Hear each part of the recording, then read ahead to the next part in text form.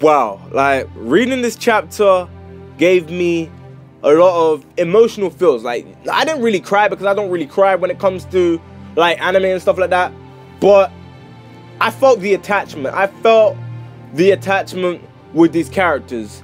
I know they did a great job of doing this chapter. This chapter was pure gold. It was truly amazing. It was shocking the way things turned out.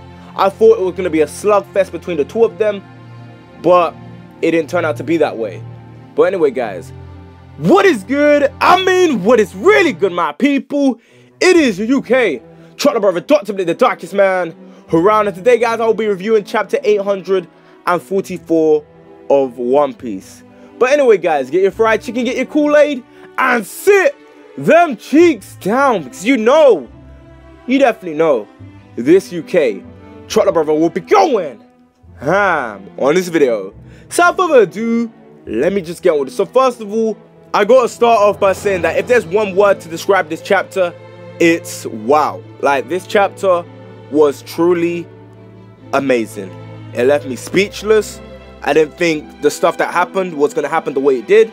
Obviously, I had a rough idea that Sanji was gonna win, because if Luffy won, it wouldn't really make any sense in terms of going forward, in terms of what they want to do with this arc, and in terms of Sanji's character development.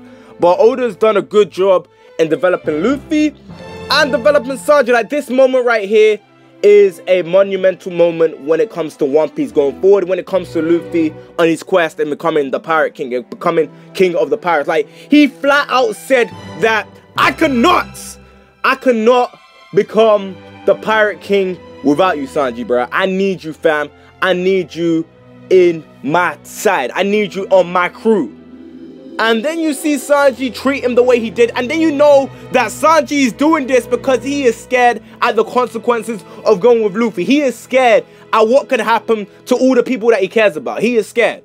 And then when you see the carriage go away, you see him crying and everything, seeing all these events happen, like, wow! Like, I did not expect it to happen the way it did. Like, Luffy taking the beat down it did. Like, bear in mind, guys, this chapter was bloody, like really bloody, in terms of a one-sided beatdown. Like, there's only one other time that Luffy has taken this beatdown, and that was back in, I can't remember the place, bro. The place is in my head, but don't you guys remember the part when Bellamy and all the people that was with Bellamy, like Bellamy's crew, like completely beat down Luffy and Zoro?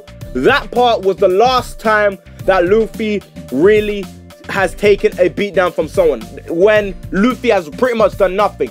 And the way Sanji beat him up, like, it really reminded me of when Naruto got beaten up because of what Sasuke did wrong. The way Naruto got himself mashed up because of somebody else's wrongdoings. That is pretty much what this chapter reminded me of when I saw Luffy taking the beat down from Sanji, getting the Diable to the face, getting knocked down. And bear in mind, this man has fought Cracker for like 16 hours, 16 plus hours, bruh. So seeing this, it gave me a lot of emotion. It gave me a lot of development in terms of Luffy going forward. And it also is going to give us a lot of development of what's to come with Sanji. In terms of this being the year of Sanji, it has been truly amazing. Like, I cannot deny it. It's been amazing. And then you see the little sly comments that Sanji's dad said, which are, finally that body has come to use. Like, when Sanji's dad said that, he pretty much, I wouldn't really say he acknowledged him.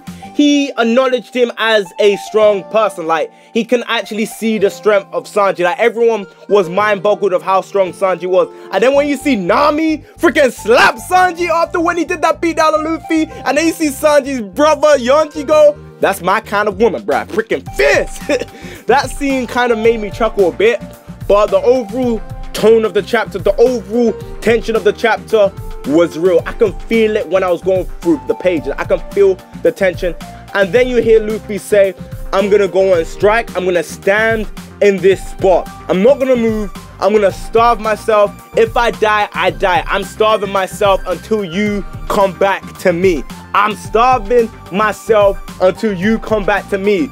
And then you see the carriage go away. You see Sanji crying. Like, I was just like, Lord have freaking mercy, bro. This was amazing. Like, the developments with the characters, the attachment that it gave me as well. It really reminded me of the attachments that I have with these two characters. Obviously, I knew I had attachments, but it really hits you in that spot in terms of going forward with Sanji and Luffy as characters. This chapter was truly amazing. Me personally, chapter of the year, bruh. Chapter of the year. I said it. You guys can try and slice my left cheek or slice my right cheek, bruh. Come at me, bro. I don't care. This chapter was freaking amazing.